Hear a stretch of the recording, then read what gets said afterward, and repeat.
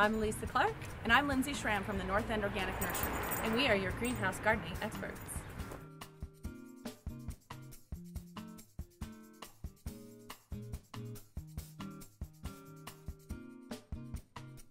There are a lot of different ways to keep your greenhouse warm during the cold months. There are bullet heaters, which tend to be a little bit more expensive because they do take propane. There are soil cables that run off electricity, but they are actually little cables that you can bury in your soil, and if that root zone stays warm and you use a frost blanket, it actually raises the ambient temperature in the greenhouse.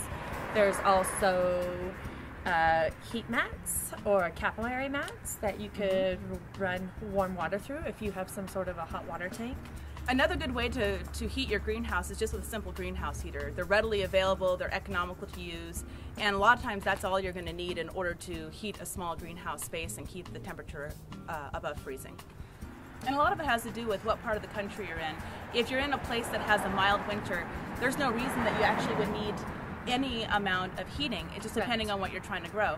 So if you're in a high elevation, colder area where you get sub-zero temperatures, you're probably going to need some sort of actual external heat like a bullet heater or the capillary mats. But if you're in a more moderate climate, maybe not tropical, but where you have winters that the temperatures kind of hover around freezing without dipping too far below, you could probably just get away with black plastic bucket idea where you fill it up with water and it radiates heat out. And or just having enough biomass in your soil. Composting inside your greenhouse is a really popular, sustainable way to be able to heat your greenhouse, because as the compost heats up, it actually radiates that heat out into the greenhouse, and then you get compost all year long too.